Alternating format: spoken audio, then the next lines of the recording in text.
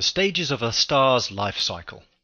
At the beginning, the clouds of dust and hydrogen gas are pulled together by gravitational attraction to form a protostar.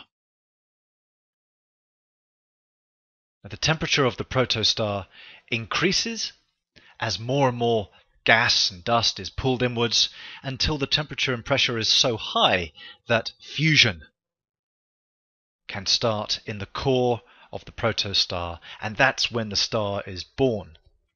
And at that point, the gravitational inwards pull is balanced by the outwards radiation and energy and pressure that's created from the fusion reactions in the core. When a star is in this stable period, it's in its main sequence. Main sequence. Now, main sequence will last for billions of years, and the star will be fusing hydrogen gas as its fuel into helium. Now, eventually, the star will run out of hydrogen gas. And when that happens, we have two possible choices. If the star is about the same size as our Sun, this is the path it will take.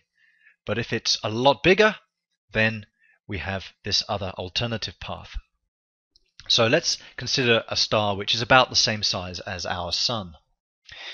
So when it runs out of hydrogen, it'll start to swell in size and become a lot redder in color. And what it's trying to do here is it's trying to fuse helium into carbon. Now, this phase can last thousands of years or nearly 1 billion years, so it varies depending on the size of the star. But this is called a red giant. To give you an idea, our Sun will eventually run out of hydrogen, start to try and fuse helium, and it will grow in size. It will engulf Mercury, it'll engulf Venus, and it may even reach as far out as Earth. Certainly, life on Earth will not be possible at that point, but that's a few billion years away. When the star has used up all of the helium, then it throws off its outer layers, and what's left is just the core, a white hot core of material that's a sort of dying ember of the star. There's no fusion going on in this core. It's called a white dwarf. A white dwarf star. So although it is a star, there is no fusion actually happening in here.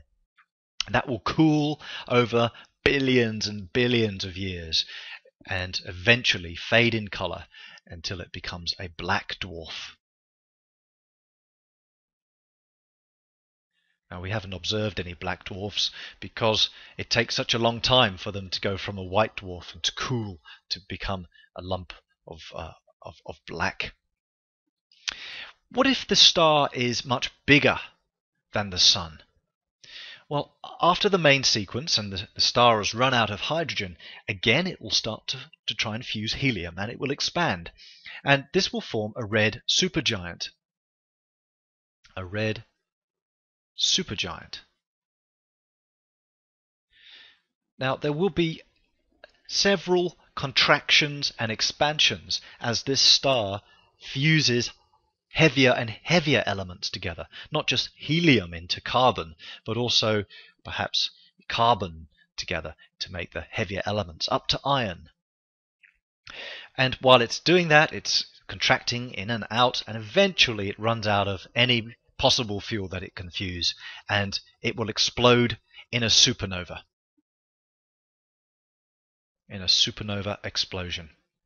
There is actually a star which is relatively close to the Earth called Betelgeuse, which is a red supergiant, and it is nearing the end of its life. It is in the phase when it's starting to try and fuse other elements other than hydrogen together, and it could go supernova at any time now, and so it could be tomorrow or it could be in 100 years. We just don't know when it will go a supernova and explode in a massive explosion. It'll be as bright as the moon. So watch out for that. Now, The star, when it's exploded in a supernova, will leave behind a dense core of material. If the star is medium size, then it'll be a neutron star that's left behind. A neutron star. Again, this is not fusing. Fusion has stopped. This material is so dense, it's just made up of neutrons. If you had a very small teaspoon of this material, it would have the same mass as one of the biggest ocean-going liners on Earth. That's how dense that material is. But if the star is massive enough, then what's left over, this core, will have so much mass and so much gravitational pull that even light won't be able to escape from it. It'll be pulling everything into it, and this is called a black hole. So this is the life cycle of a star, and if it's the same size as the Sun, then we go through a red giant, a white dwarf, and a black dwarf. If it is much bigger than the Sun, red supergiant, supernova, and either a neutron star and a black hole.